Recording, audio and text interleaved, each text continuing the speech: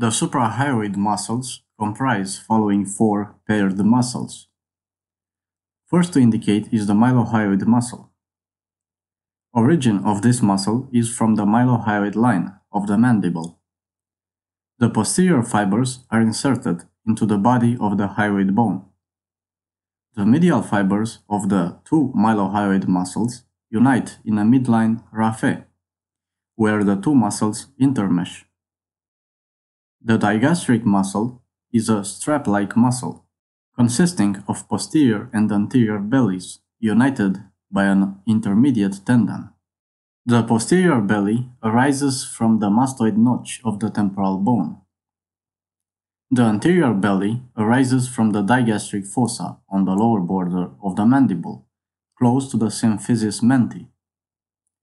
The intermediate tendon is anchored to the junction of the body and the greater cornu of hyoid bone by an inverted U-shaped fascial sling.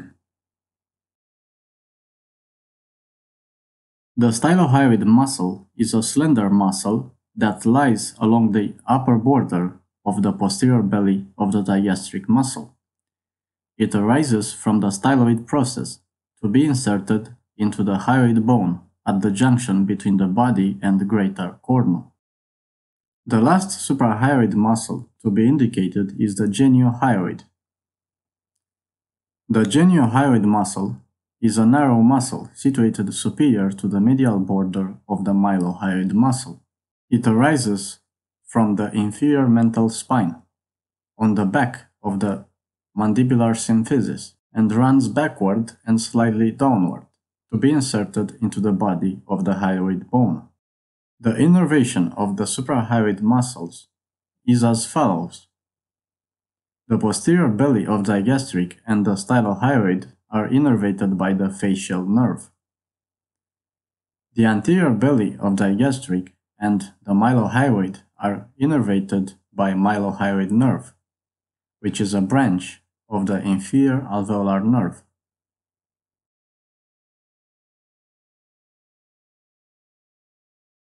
The geniohyoid muscle is innervated by fibers from C1 spinal nerve via the hypoglossal nerve.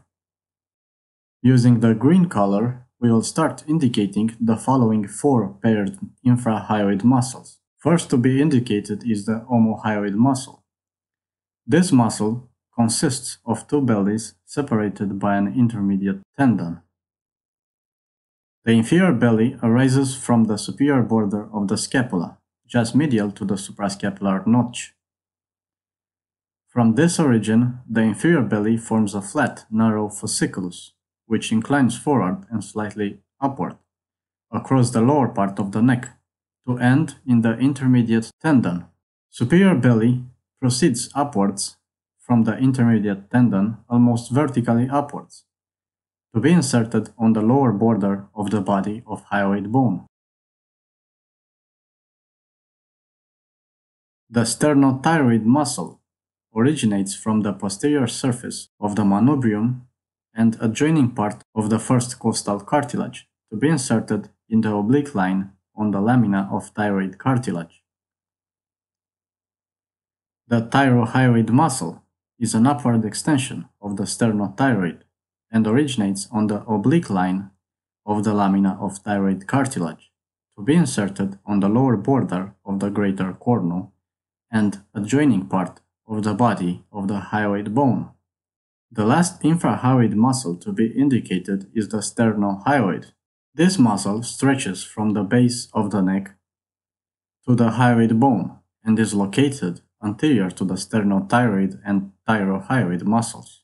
Its origin is on the posterior surface of the manubrium and adjoining part of clavicle. The fibers of this muscle go upwards to be inserted on the medial part of the lower border of hyoid bone. All the four paired infrahyoid muscles are innervated by the ansa cervicalis.